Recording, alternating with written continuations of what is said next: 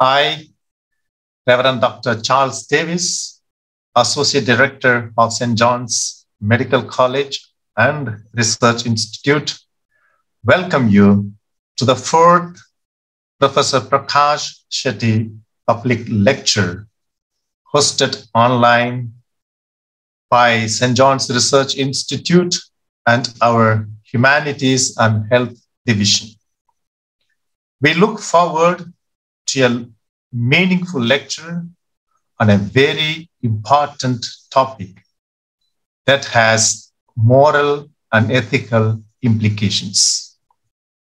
I welcome, in particular, our esteemed speaker, Dr. Lele, and the family of Professor Prakash Shetty. I now hand over to Professor Mario Suarez, our alumnus, who will share his memories of Professor Prakash Shetty and the background to this public lecture. Thank you. Welcome.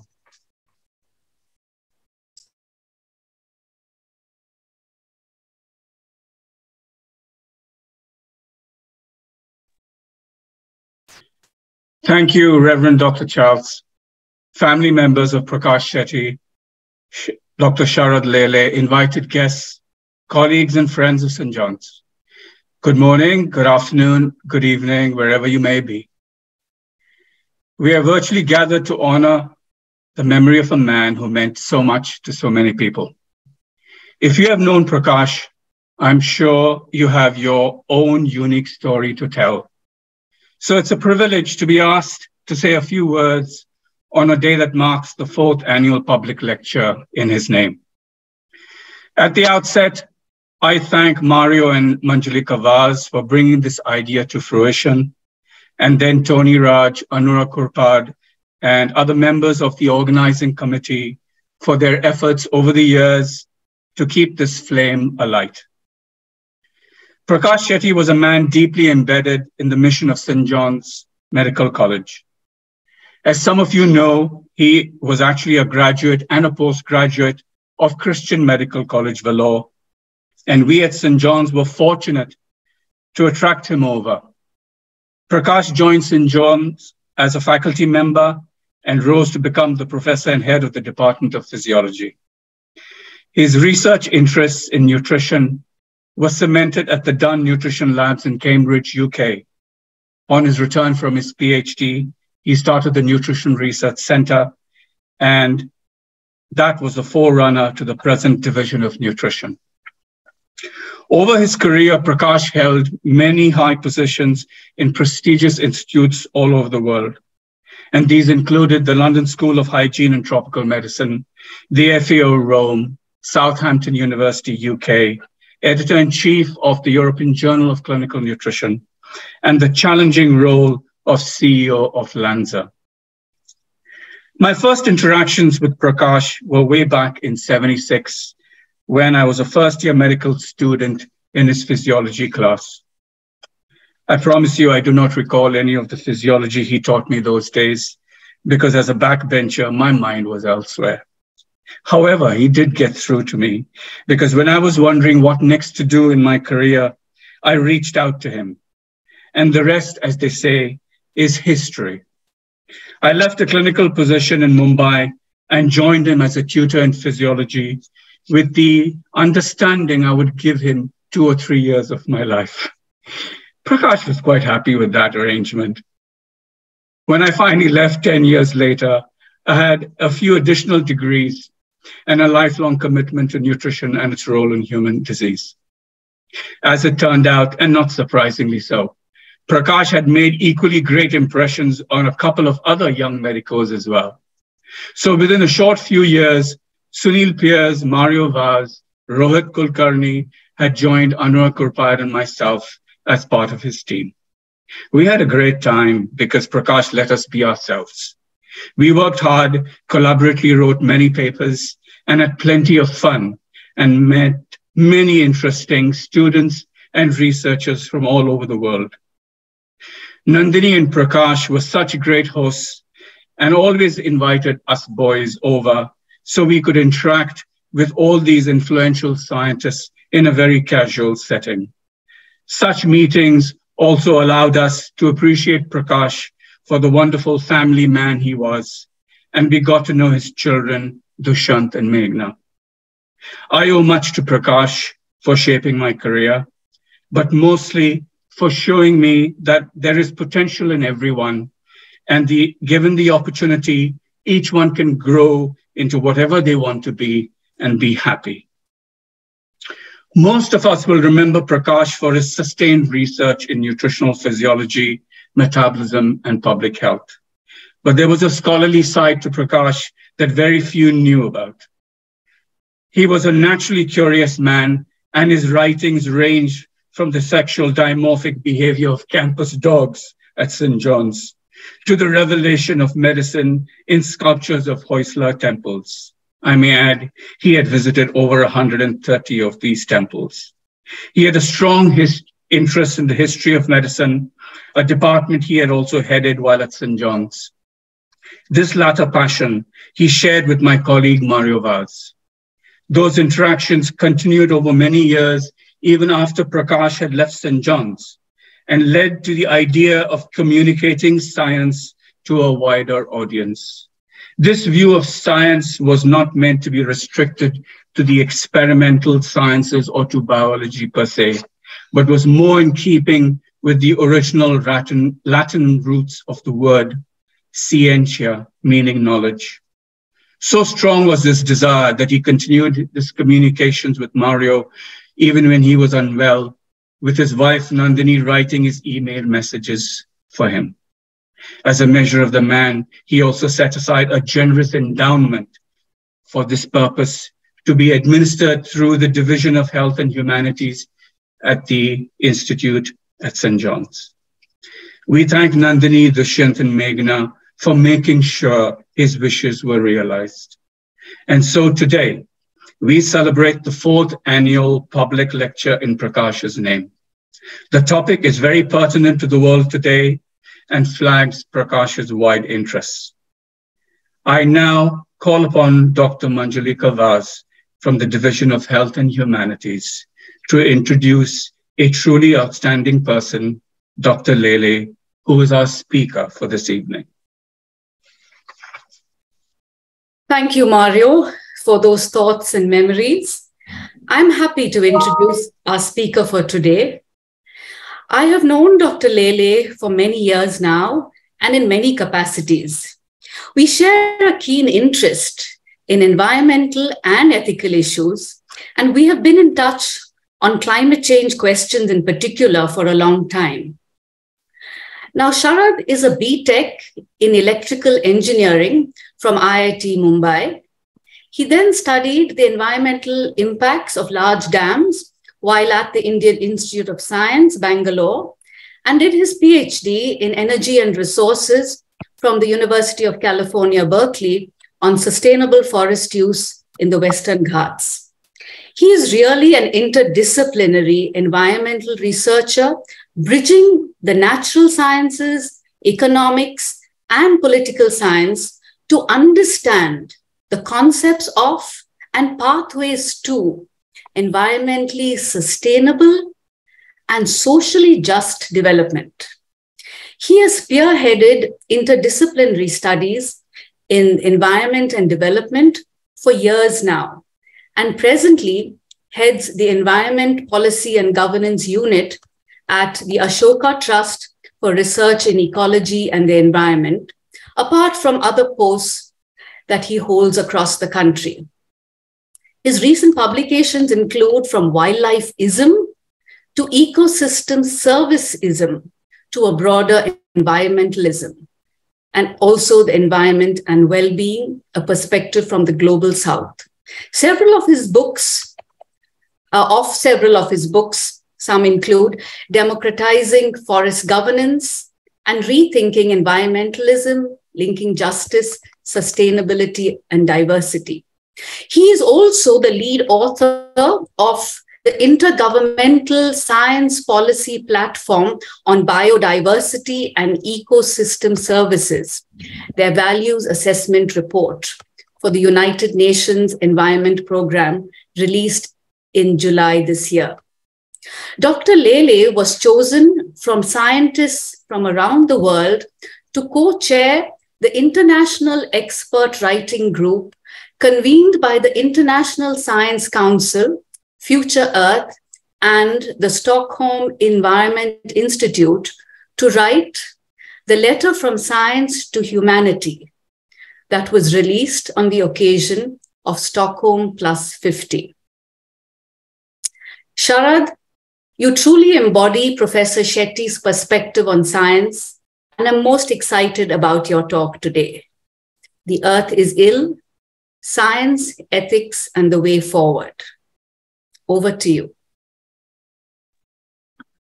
Thank you, Manjulika. I hope you can hear me. And I'd like to begin by thanking St. John's Research Institute and the university for inviting me for this really privileged opportunity to give the fourth Prakash Shetty public lecture. From the introduction that Professor Mario Suarez gave of Prakash Shetty's wonderful life, it's clear that it's very difficult to match the diversity of his accomplishments or the depth of his knowledge. But I can hope to see an overlap in a couple of areas, as Manjulika mentioned, an interdisciplinary perspective and a passion to communicate whatever we know to a wider audience. And I hope I can do a little bit of justice to that through this lecture also. So let me begin right away with this, with my presentation.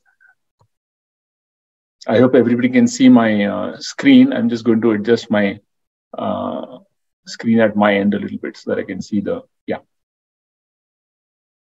So the title for today's lecture is The Earth is Ill, the Science, Ethics, and the Way Forward around this issue.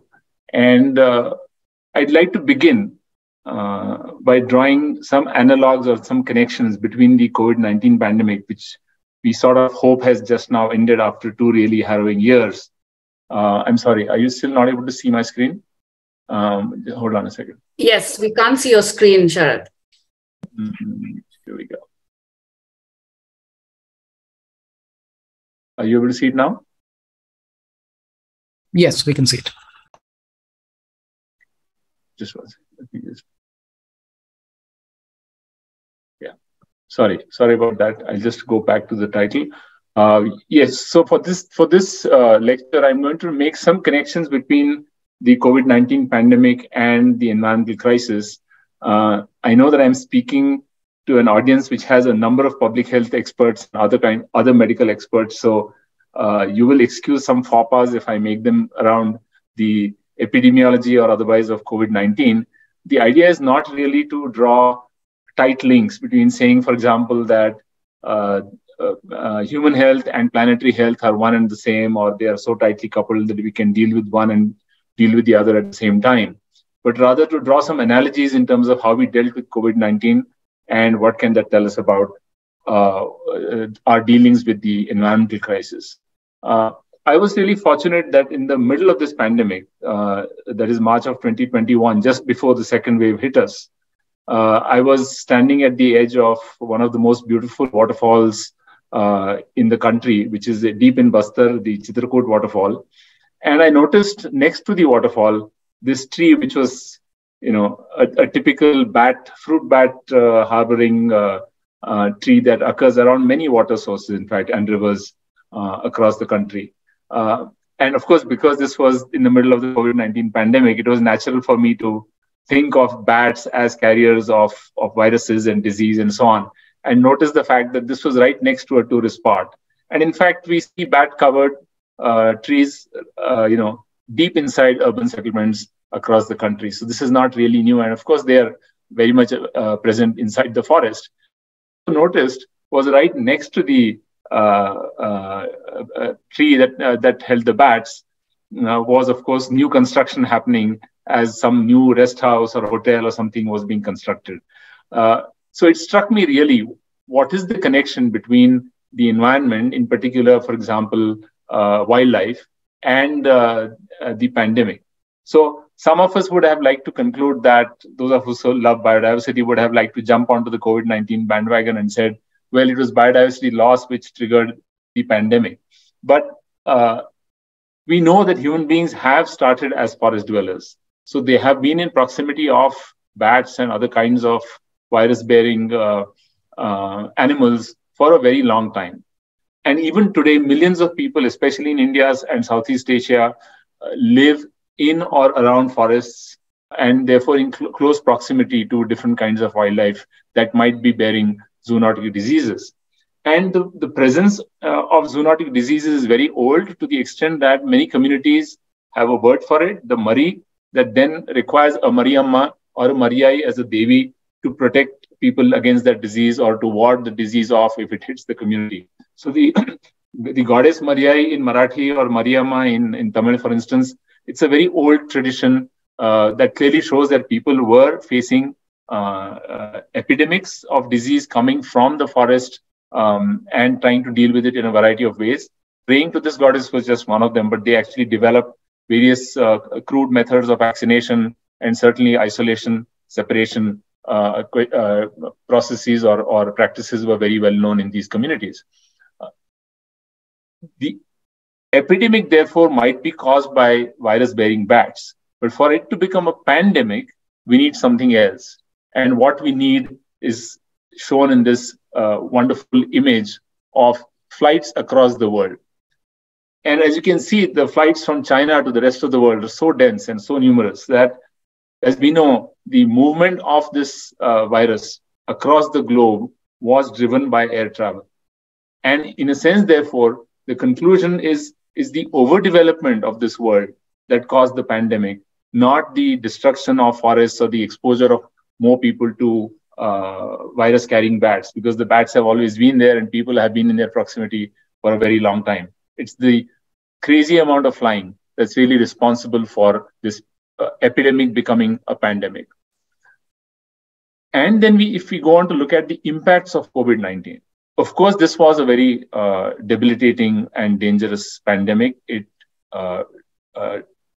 killed a very large number of people. It caused morbidity on a humongous scale.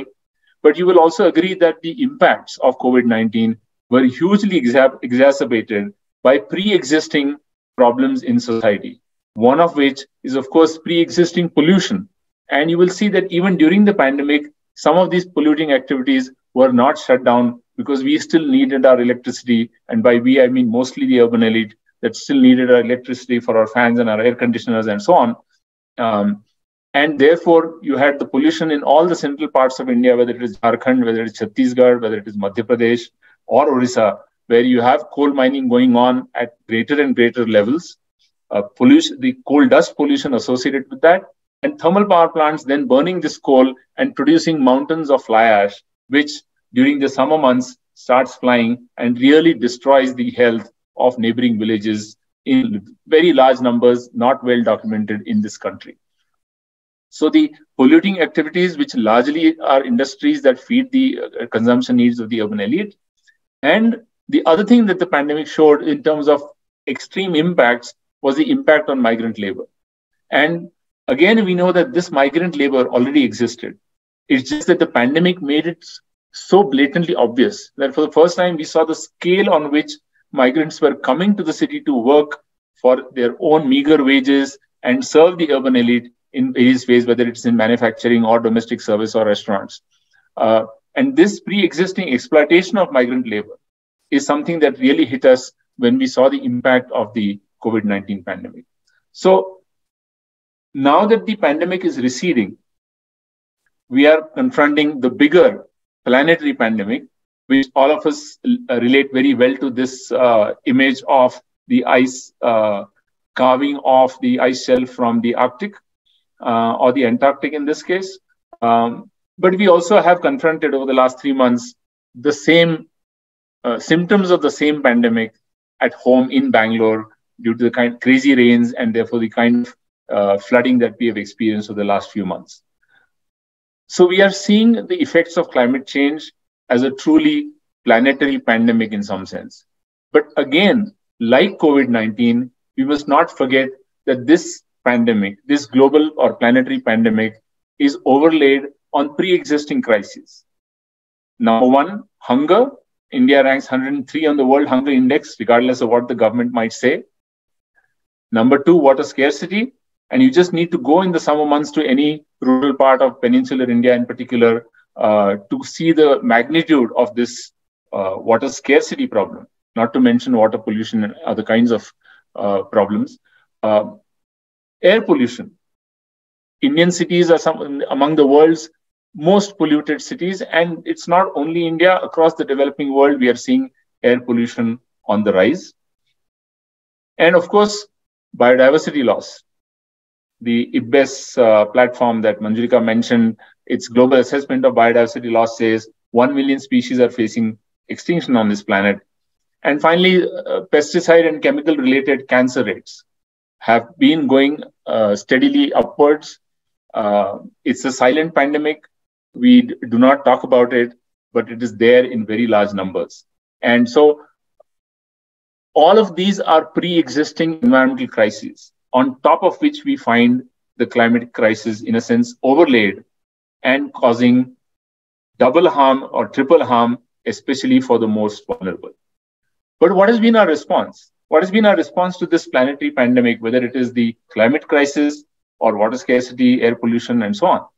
Our response has been something as simplistic as lockdowns during the COVID-19 pandemic, which is, for instance, the Haryana government's Pranavayu Devta pension scheme and Oxy-1 or oxygen forests, where they believe that forests produce oxygen and therefore planting more trees will have served humanity through their life by producing oxygen, reducing pollution, and so on and so forth. So you're again either tinkering at the edges or actually perhaps even doing something which is counterproductive. Or we have similar manifestations down south, as Jaggi Vasudev's 11 million saplings plantation claim during the lockdown, and the claim that you can save the river Kaveri or rejuvenate the river Kaveri rather by planting trees on both sides or both banks of the river, where planting of trees has really nothing to do with the rejuvenation of the river, because the cause of the degradation of the river or the death of the river is something completely different. And more generally, the idea that by planting trees we can save planet Earth has caught the imagination across the globe, and you have all kinds of alliances and networks and organizations saying we should plant trees, say trees, 14 trees, all kinds of stuff coming out saying this will solve the problem. A green solution. And in an extreme case, just like we had an extreme lockdown with no notice whatsoever and without thinking about the need for calibration or the need for nuance, we find crazy solutions that masquerade as an answer to the problem of climate change. Nature needs half. So the idea is, like in lockdown, lock up half of the planet for nature, that is, plant trees or for existing forests, and in a sense, keep people out of it or keep people away from it, and only leave the remaining half for humanity. And of course, there are no marks that I'm going to give or no prizes to give to guess which half goes under lockdown, which half goes under this greening lockdown, and which half remains inhabited. None of us will expect either New York or London to go into the greening lockdown and to be replaced by trees and forests. It is going to be the global south. And that is very explicit if you go to this website as to which is this half that they demand be kept for nature.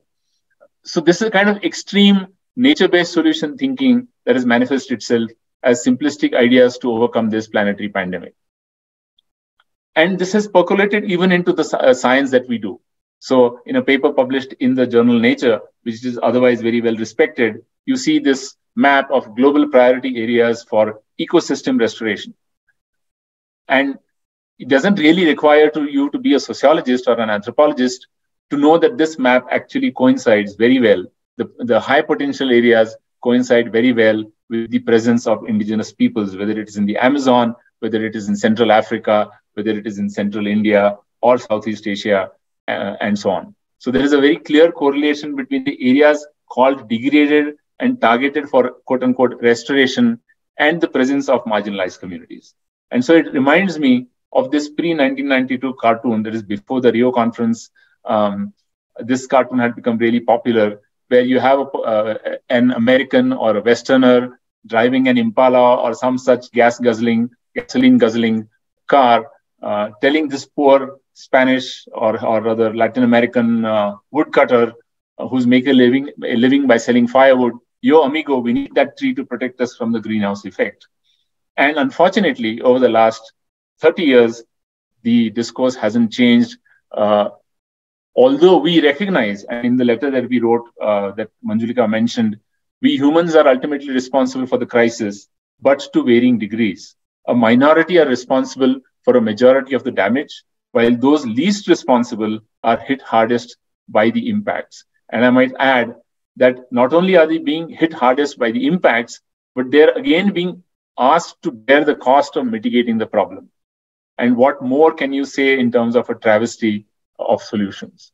So what we need to do, if we are to move beyond these kinds of simplistic answers, similar to the kind of often simplistic solutions that the government sought for COVID-19, not to mention plate banging and lighting of lamps, is a deeper understanding. And this deeper understanding must have at least 3 prongs to it. One is of the natural science, understanding the society-nature relationship, why we have the environmental crisis in its multiple forms. We need an ethical dimension to it as to what we mean by a good society, because when we say environmental degradation, it's not necessarily one thing, and I will give some examples of that. And finally, the third dimension is of social science, because we need to understand the societal processes that come in the way of reaching that good society. And it's only then that we can think in terms of the changes that we need to make and the strategies that we need to adopt to move in the right direction. So let me begin by talking a little bit about the society-nature relationship. I think for many of us, especially those actually deeply into environmental conservation, we think in terms of biotic systems, forests, grasslands, fisheries, agriculture, and we see that human well-being is strongly connected with these biotic systems. Historically, certainly it has been very strongly connected. But what we fail to recognize that this contribution of biota, whether it is in the forests, whether it is in grasslands, pastoral systems, fisheries, or agriculture for that matter, has overall a declining contribution to human well-being as the abiotic natural world. Petroleum, coal, iron ore, bauxite, sand, limestone have taken over because of the Industrial Revolution and the dramatic revolution in our science and technology to tap into these resources. Abiotic nature has really taken over the role of biotic nature in many parts of human life, and it is making an increasing contribution to human well-being. And of course, then it is in that process undermining biotic systems. Mining destroys forests, dams destroy forests, it's producing pollution impacts, both directly in terms of public health, as well as indirectly in terms of driving climate change because of the burning of fossil fuels. So what we have is a dependence that has emerged from the Industrial Revolution, which we have all, in a sense, latched onto because it gives, temporarily at least, tremendous improvements in material human well-being, but at a huge environmental cost and a significant social cost, because when we say well-being, we do not ask the question, what is our definition of well-being and whose well-being we are talking about? When we open up that box, we find that it is a particular notion of well-being and a particular set of people whose well-being has increased over this 300-year or 400-year period of industrialization and post-industrialization economic growth. So that's really, in a nutshell, the relationship between nature and society that we haven't fully understood.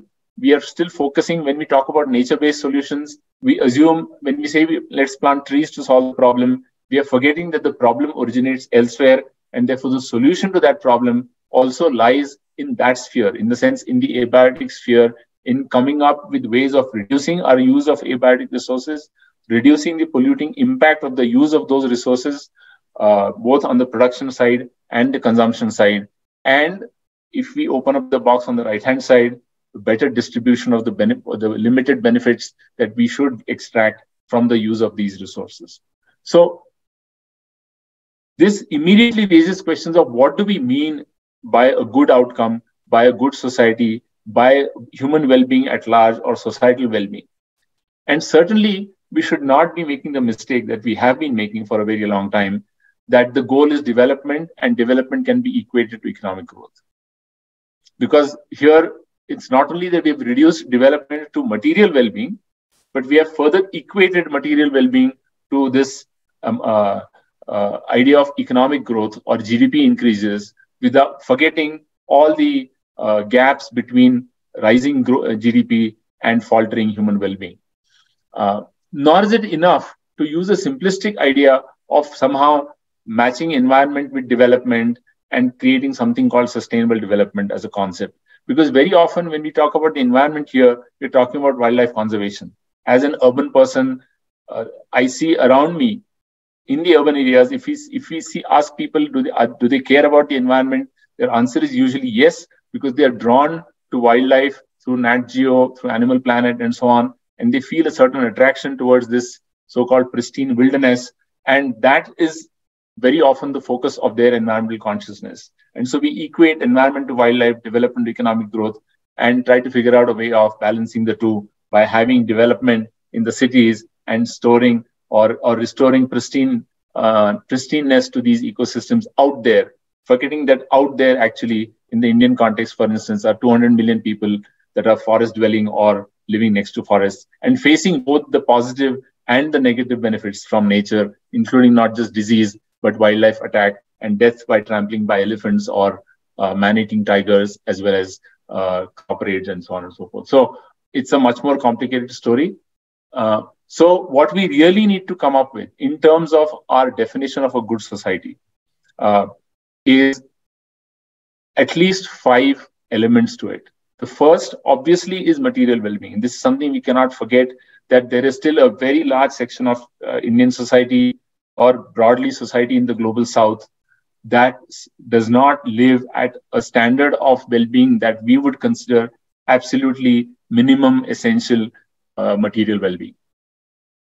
Coupled with that idea of material well-being, however, we have to draw the essence from the wildlife movement or from that element of the environmental movement, the non-material quality of life, which includes the presence of nature in some form or the other, whether it is trees in your backyard, whether it is even pets in your house. That's where it starts. But hopefully it expands to the idea of having nature as much accessible as possible to the entire population so that it improves their non-material quality of life, their spiritual quality of life. And thirdly, of course, we know that we want to maintain this well-being over time. This idea of sustainability has now actually become a buzzword. Everybody's talking about it. At the core of it is simply the idea that whatever we like today, we would like to see it maintained over the future, our own future, as well as the lives of future generations. And we have to figure out a way of ensuring that we do not do something today that actually makes us fall off the cliff or future generations fall off the cliff tomorrow. So this idea of sustainability is relatively simple and appealing to people in terms of what environmentalism means. But in the process, we should not forget that there is also an equity and justice dimension to environmentalism, which is absolutely central. And it's inseparable from the idea of environmentalism, as I will explain in just a moment.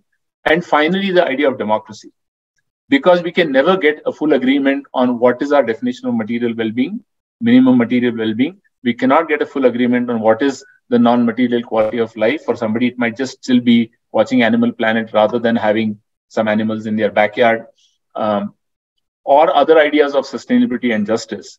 And therefore, in order to resolve different ideas of a good society, we will need a process.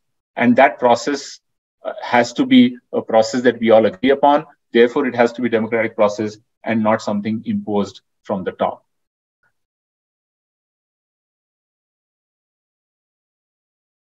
Now, how does environmentalism relate to this? Because very often people say, oh, ideas of equity and justice, they come from, social activists. It's got nothing to do with the environment. Ideas of democracy have nothing to do with the environment. Ideas of development are actually antithetical to environment. So why are we talking about material well-being in an environmental lecture? So I think it's really important for us to understand that environmentalism overlaps and in fact encompasses all of these concerns, because we draw our material well-being from the environment. And as the Chipko movement actually pointed out, that trees were not just for hugging. The Chipko movement originated because there was a local level, small scale industry that wanted to have access to forests, to the timber in their forests, to make cricket bats and other kinds of things to sell and make a livelihood. But they were denied that access, and timber logging was done by contractors from the plains of Uttar Pradesh, rather than giving rights to the timber to the communities around the forests in Uttarakhand itself. And that was the trigger for the Chipko Andolan. The hugging of trees was not just because they loved trees in any kind of spiritual way only, but that they saw trees as part of their livelihoods. And of course, non-material well-being, nature as an uplifting experience. This is something that all nature conservationists or wildlife conservationists will tell you. What we need to remember that we don't have to romanticize nature in order to make this argument, because we are constantly struggling to balance our relationship with nature. We are putting up net lawn to keep the mosquitoes out, even as I want to see outside and look at the trees perhaps outside my window. I want the trees, but not the mosquitoes, and so on and so forth. So it's a balance, it's a challenge, and we should not romanticize that by saying nature is all wonderful. But there is absolutely no doubt, and there is an enormous amount of evidence that nature provides a certain spiritual, a certain uplifting experience that is a critical part of the mental well-being of people. And so we need to provide for that in our idea of environmentalism and idea of societal well-being. And of course, sustainability is a very obvious manifestation of environmental thinking, because it started with the idea of forests and fisheries, that today's harvest must not eat into the productivity that we might want tomorrow.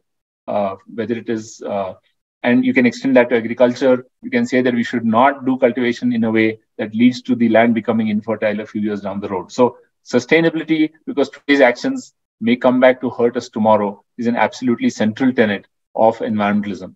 What I'd like to spend a little bit more time is on these last two elements, the idea of justice. So if you actually walk on the street and you are in an area where there is pollution from a factory which is blowing downwind to a settlement, and if you ask people in the settlement, is this a problem? Obviously, they will say, yes, the pollution or the smoke from the factory is a problem. And if you ask them, why is it a problem? They are not likely to say that this is unsustainable.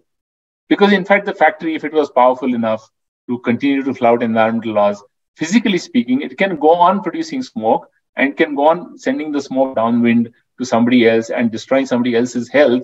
And that does not really affect the well-being of the factory, unless perhaps it is drawing the labor from that settlement for its workers, but it might easily replace that labor with some other labor. So biophysically speaking, downwind environmental impacts, or as we say in economics, environmental externalities, is really a very central part of the environmental problem, whether it is smoke going downstream, whether it is polluted water flowing downstream from an industrial area into an area where people are drinking that water or using it for irrigation, the Palar River in Tamil Nadu, not too far away from Vellore, and so many other places in this country where polluted rivers are being used by people downstream for fishing, for drinking, for bathing, for agricultural purposes, and facing the consequences, the health consequences in terms of the polluted water that is coming from upstream. And if you ask any of these people, the victims, why is it a problem? They will say it is unfair for somebody else to make a living at my expense. It is fine for them to have their factories. Nobody is denying them the right to make a livelihood, but their livelihood should not come at my expense. And the central tenet here is fairness and justice, not sustainability, because the impact is here and now, not in the future. And so we need to keep reminding ourselves that environmentalism centrally speaks to the idea of justice and fairness, because environmental impacts go across in space from a polluter to a very different pollutee, near or far away. And that's really a very common thread across many environmental problems. Displacement by big dams, displacement by mines is another example of environmental injustice. You want to do mining, I'm losing my forest, or I'm losing my agricultural land, I'm losing my livelihood, and I'm being kicked out. That's a very clear example of environmental injustice, not of an unsustainability problem. Mining by definition is anyway unsustainable. That's not the issue here. The issue is of At whose cost? Who is benefiting? Overlaid on environmental injustice of this kind often is the problem of social injustice. Because you will see that there's a very strong correlation, not one-on-one, but a very strong correlation between where these injustices happen, who faces the brunt, whether it is of pollution or whether it is of displacement. It is marginalized communities. It is indigenous people. It is people of color in the US.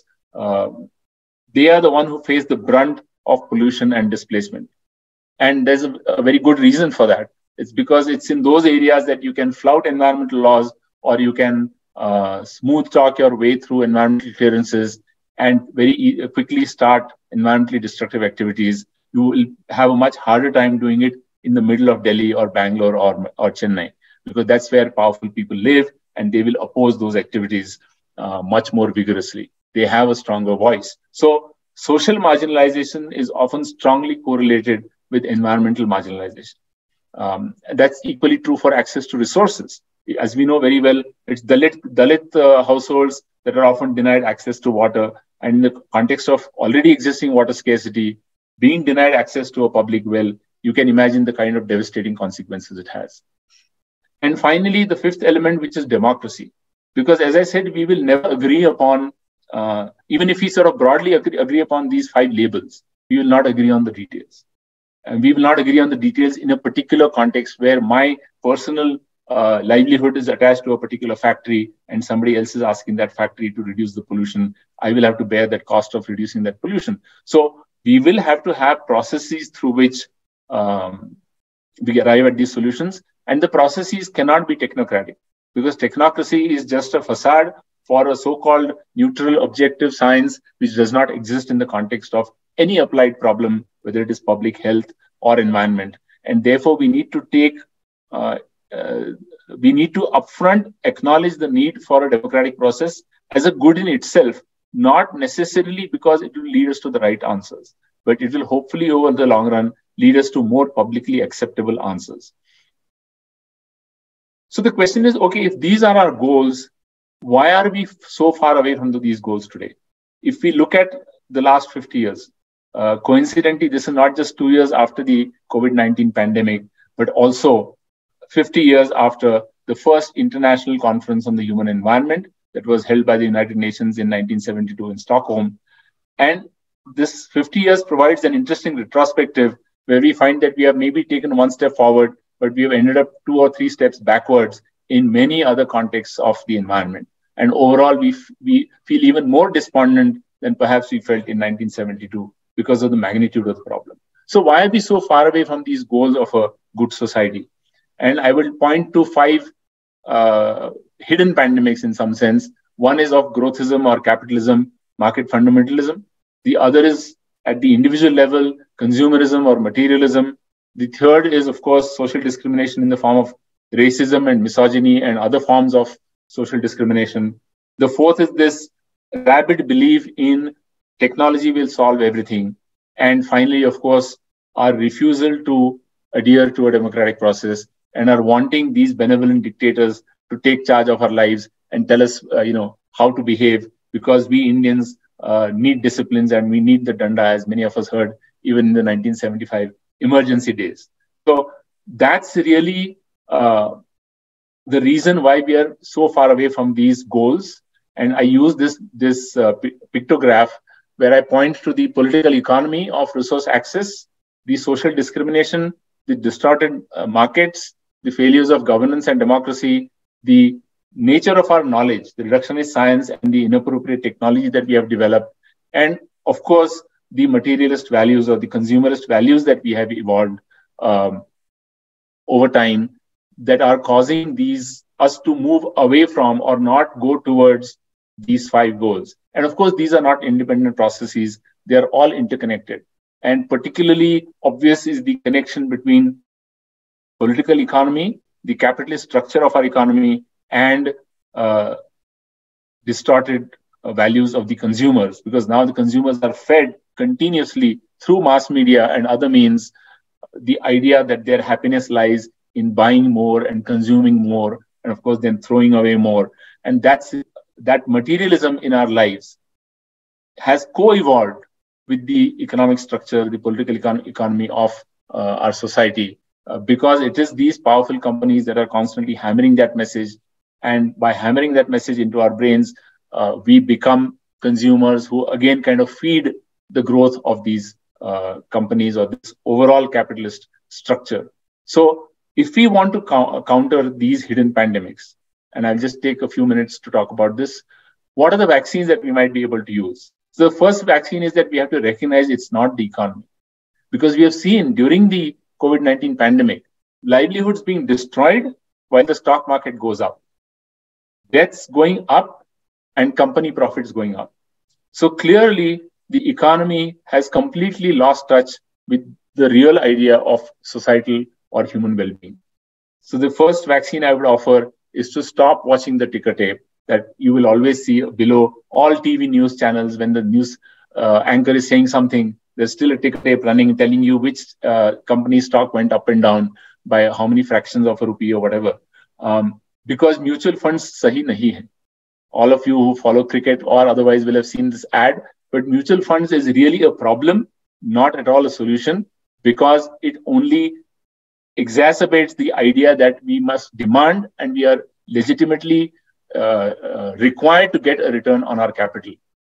What we really need to be focusing is a demand for a wealth tax, a demand for an inheritance tax, and question our notions that if I have saved money, I must get a return on my capital. I'm not talking about preventing my savings from eroding because of inflation, but I demand a return of 15% and 20% on my capital, and that is legitimate. This is what we really need to question.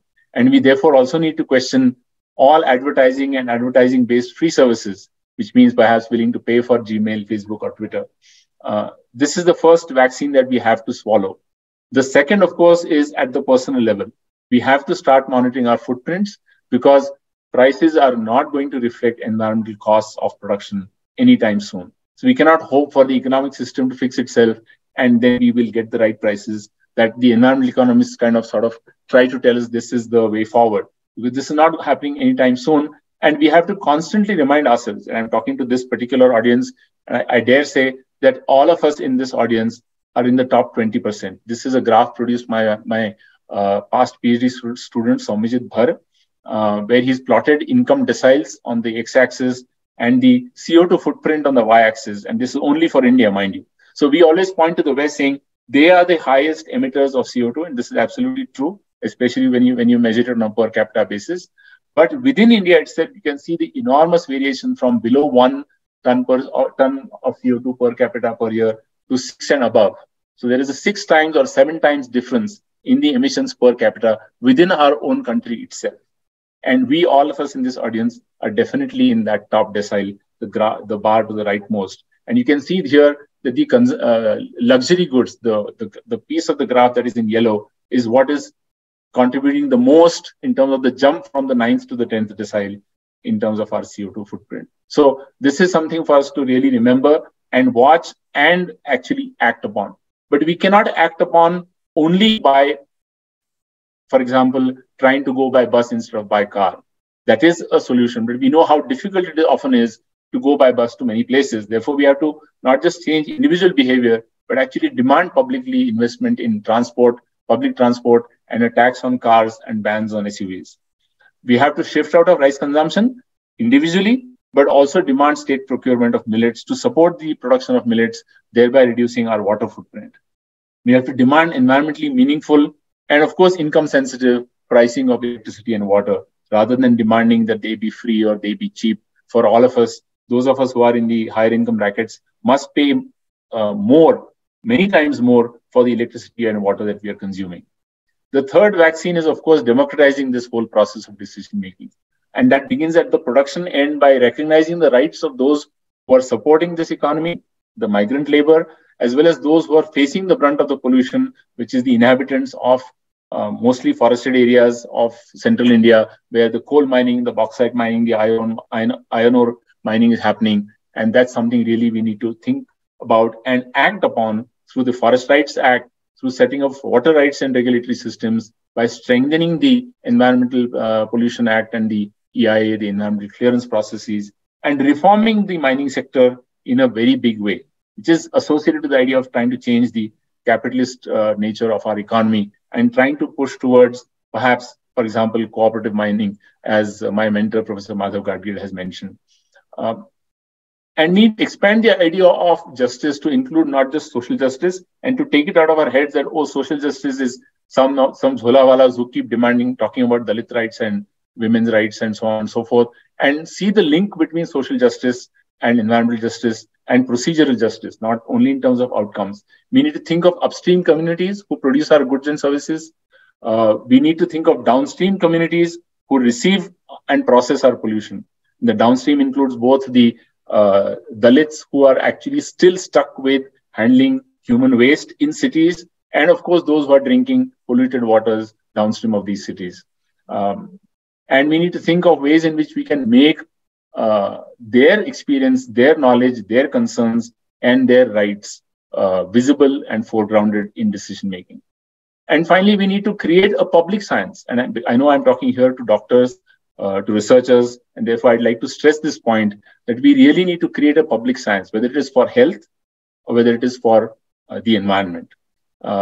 We cannot remain fragmented along disciplinary lines. We cannot be measuring scientific accomplishment from citation indices and journal impact factors. We have to look at what kind of impact we have in the real world.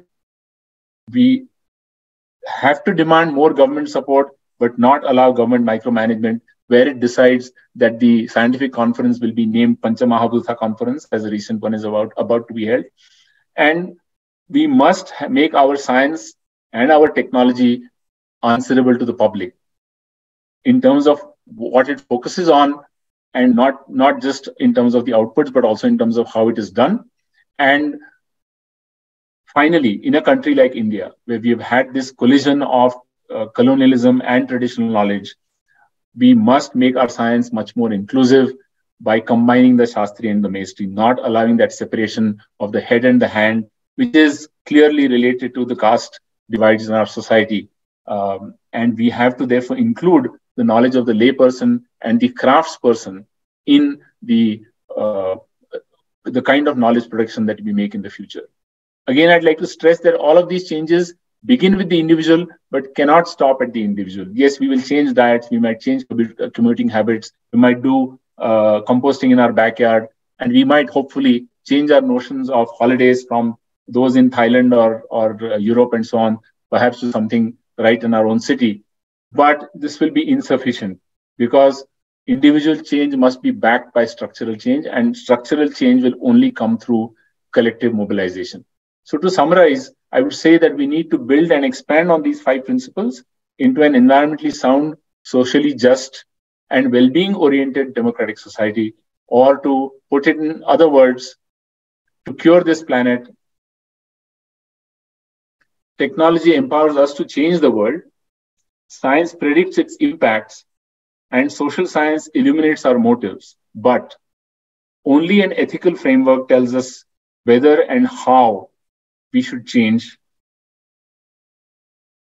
A holistic environmental ethic encompassing concern for today, for all humans, for future generations, for non-humans or other species, and for participatory processes must be the beacon that guides whether it is research or action. Thank you.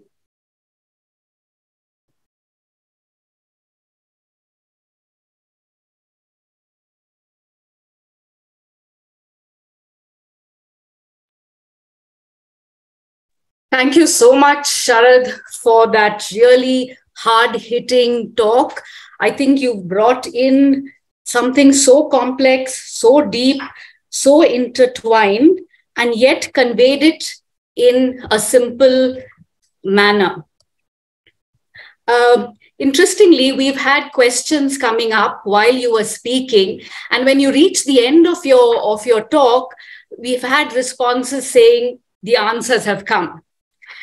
One set of questions really is about the entrenched values that we have in our societies, in our belief systems. And we seem to be the exceptions who want to do something which is contrary. What are your thoughts about, being that exception? How do you handle that cynicism that we have in society? I fully appreciate the nature of this question or where it's coming from. It's a challenge or it's a dilemma that all of us face.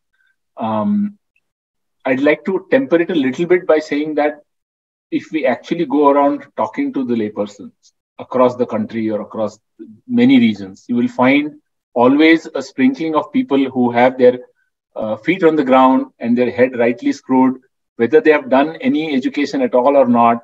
They will talk sense. And even if they are, they appear to be mired in tradition, but 80 or 90% of the time, they're actually using common sense and they see the world in a very meaningful manner. They relate to the world and to each other also in a very meaningful manner. I think the hope lies in looking for such commonalities, because I don't see, especially in the Indian context, I don't see a huge correlation between education level and whether it is an attachment to the environment or attachment to ideas of justice and so on and so forth. We are not seeing too much of a correlation. It's mostly educated people who are banging plates in the middle of the pandemic, in the lockdown, and so on and so forth. So I think we have to reach out consciously, crossing language barriers, crossing barriers of caste and class, looking for compatriots. And I think we'll find a lot of them out there. Right. So that's a democratization of knowledge as well, and accepting knowledge systems from indigenous knowledge sources. So there are questions here about what Kanti has written. We have the ESG funds introduced in the market. What do you think? Is it too little, too late, or are they baby steps in the right direction? Sorry, could you repeat what kind of funds? ESG, is that environment sustainability funds? I assume, yes. So there is, of course, in the mutual fund arena, there are now both in the West and now maybe slowly in India, the options of investing in what are seen as, green businesses and so on and so forth. It's certainly possible to see that this is, helping the environment. But we must remember that we are still subscribing to the culture or the structure of wanting a return on our investment. And we have to, I think, fundamentally question that, because it is that wanting the return on our investment which drives the idea of continuous, non-stop economic growth. And if you have to question the idea of continuous economic growth, you have to question the structure of the economy, because the driver for this demand for constant growth comes from capitalism. And therefore, I think we need to, while this might be a temporary or short-term measure, we have to simultaneously look for other ways of questioning our own idea that I should be investing at all and demanding. And we know that we convince ourselves, I do it myself, so I'm not pointing fingers at anybody else, that I say, oh, well, but inflation rate is running at 10%. So my, savings, which I really want my savings for my, pensioner days, are getting eroded. That's a fair concern. But then we need to, in a sense, question the government as to why are inflation rates so high when company growth rates are also so high, and so on and so forth. So we have a long way to go in terms of demanding structural changes, and we should not get satisfied by only talking about these marginal changes. Okay. So there is maybe the economies of scale. How do we get a critical mass to feel this way before it is too late? I mean, you touched upon it in your first answer, but really, do we have that time to wait for this mass movement? Are we looking for, a revolution, or how do we all feel the same? Can we wait is the question. So I think that this can go both ways. So if we say we cannot wait, let's say we answer the question saying we cannot wait. What is the logical corollary of that? It is that then we have to impose environmentally sound behavior top down. But that's not going to happen, because those who impose, those who are in power, are themselves captive to anti-environmental interests. And so it's never going to happen that this change will come top down. The change will only come when we don't have to go 100%, But even if we have as they say in the science of elections, if you have a 10 to 20% swing vote, you have won the day. So you're really looking for a swing in maybe 10 to 20% of especially the opinion makers, to bring about fairly significant change in policies that would enable this transition. So I think we don't need to get despondent. And we should not go down the dangerous road of saying, oh, this is too late and we have to impose unjust measures because people have to sacrifice for the sake of the environment. You know who ends up sacrificing and who ends up talking about the environment without sacrificing. Right. So there's another set of questions really about planting of trees, connected with the species of trees that we plant. Is there some thought that can go into that? Are there some studies that have linked the two? I mean, obviously, there is a lot of science about which trees to plant and what are the implications. I think what is happening, again, try to your earlier question of, we have no time. So it's the global north which sees these icebergs floating down from Greenland or floating up from the Antarctic and seeing, havoc in their own weather systems, that they're panicking and saying we have to do something about climate change. And we have no time to worry about due process and democracy and so on. We have to just go and plant trees in the global south. The whole idea of saving half Earth for nature is such a top-down, such a anti-democratic idea, such an unjust idea, that the issue of which trees to plant is completely, a minor secondary or tertiary issue to the basic idea, why are we planting trees, at whose cost and for whose benefits, and in order to, in a sense, save face for whom, or to get somebody off the hook when they have a carbon footprint of 18 or 20 or 25 tons per capita per year, right? Right. So Isra has an interesting question where she's saying, how do we demand investment in public sector services?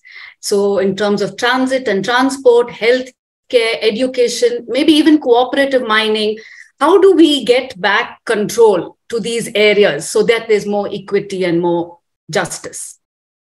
So I don't mean to minimize the task ahead of us. Collective action is the only way forward, not individual action. It has to be collective action. There are openings, even in the system that we have today, which is rapidly kind of moving towards a very closed, very top-down and a very anti-environmental, anti-democratic system. There are still openings, and I gave the example of the Forest Rights Act. I gave the examples of even the environmental clearance processes, where very often mass movements have been able to make a difference.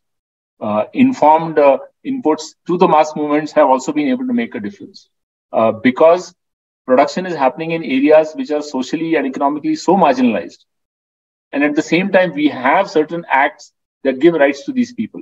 We just haven't implemented these acts. So I think we have to look for these openings and work with those communities that are most marginalized in order to start squeezing, in a sense, the government to the extent we can. We have the PESA Act that is now slowly being notified by several states for scheduled areas. And I think we have to work with marginalized communities at one end of the story. The other end of the story is, of course, our own consumerist patterns. And I think their individual change can add up, but we have to work again for collective change across cities and demand certain structural changes that will enable that also. Okay. So a lot of questions about what can we do as individuals. I think you've just touched on those as well as in your talk. So I'm not going to ask you those questions. There's one contrary or contradictory question that has come up, which is, with all the global warming, are there some advantages for our planet? For example, we are going to use less air conditioning. Maybe with all the extreme climates, we don't travel so much. No, is there that counter from the negative situation? I'm going to take this question in a slightly different way, which is that it is really interesting that you point out the fact that global warming is not a uniformly global phenomenon. First of all, it's not only warming, as now climate scientists have pointed out, it is much more complicated. It is extreme events. It is increased rainfall, as we are seeing in Bangalore, as well as decreased rainfall in the Western Ghats, and so it's many things.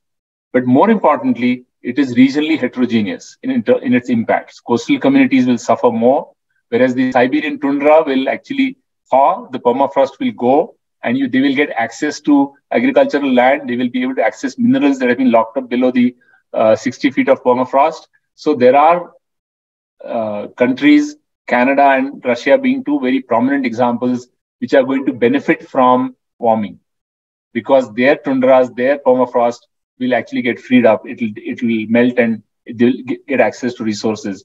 And that is partly why you see a lot of the fractiousness in the international community in terms of making serious commitments to reducing their footprints, because some countries, in the back of their mind know that they don't really stand to lose, they stand to gain. So that's another example of environmental injustice, right? Because we are not all in the same boat. Yes. The Pacific Islanders are crying hoarse, saying, we are drowning while you guys are still thinking about maybe mitigating by 5%. So we are not all in the same boat. And therefore, unless we expand our concern towards all humanity, we will not address this problem adequately enough. Right. So I'm going to not take any more questions because I can see we're running out of time. And I think what people have expressed is the great mind opening that has happened with the talk and the point of consciousness that you have evoked, Sharad. And I think what I would like to bring to the table is a set of classes that we have started for medical students called the Citizen Doctor Program. Right now, it is with only the first year students, but I think we should continue. And this interface between environment and social justice, the environment and ethics is extremely important, because we finally have only one home that we need to preserve, and it should be a shared home. So with that, I'd like to say a big thank you to you and the audience, and hand over to our Dean for the final vote of thanks. Thank you, Manjuli. Dr. Tony Raj. Good evening, all of you, or good afternoon, or good morning to all of you who are joined from various parts of the world.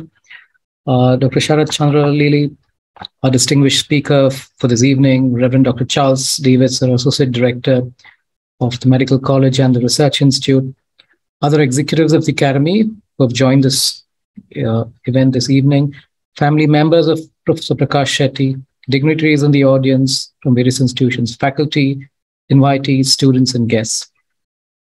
It's really my privilege and pleasure to propose this vote of thanks for the fourth Professor Prakash Shetty public lecture. And on behalf of St. John's National Academy of Health Sciences, I would really especially like to thank Dr. Lele for delivering such an excellent lecture on the topic, The Earth is Ill, the ethics and the way forward. Thank you, Professor Lele, for enlightening us and sharing with us a deeper understanding of these environmental issues, sharing with us the balance between society and nature, environmentalism, environmental marginalization, and social marginalization, and the way forward. It was very enlightening, and I'm sure there are several lessons that we can take from here. Thank you also for the very interactive Q&A that you helped us with, and I'm sure there are many unanswered questions. Our team will share it with you, and perhaps in time you could respond to some of them, and we'll share it back with the audience. As a token of our gratitude, we would like to present you a virtual memento. I know you really mentioned that you wouldn't prefer one, but we're very happy to share this with you, and a physical one would be reaching you shortly. But on behalf of St. John's National Academy, we'd really like to thank you and appreciate your time this evening, in spite of your very busy schedule, for being with us and delivering this excellent lecture. Also take this opportunity to thank the family members of Professor Prakash Shetty, Dr. Nandini Shetty, who's here with us, our children, for being here with us this evening and for facilitating this lecture. I'd like to thank Reverend Dr. Charles Davis, our Associate Director, for welcoming us this evening and for being there with us right through this lecture. Professor Mario Suarez, who introduced Professor Prakash Shetty and shared some personal insights with us. I'd like to thank Manjulika Vaz for introducing Dr. Lele, and Dr. Mario Vaz for being part of the organizing committee. My gratitude goes out to also Dr. Manjulika and her colleagues from the Division of Health and Humanities for keeping this flag alive and their efforts in organizing this lecture. I'd really like to thank all the participants who've joined from all over, the country and from other parts of the world, and all other members who've been part of this lecture today. Finally, a big thank you to the team, the technical team led by Prajit, Maharaj, Anthony, and colleagues, and the informatics team led by Dr. Deena and Rajan, and the administrative teams who work behind the scenes to make this lecture a success.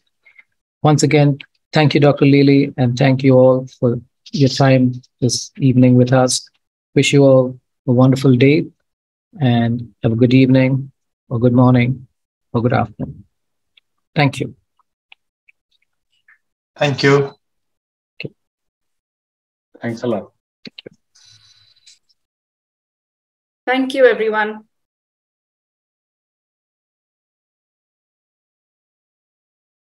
Thanks, Mario. Thanks. Bye. Thank you, Mario. Thank you, everyone. Bye-bye. Thanks, Tony. Bye. Bye. Thank you.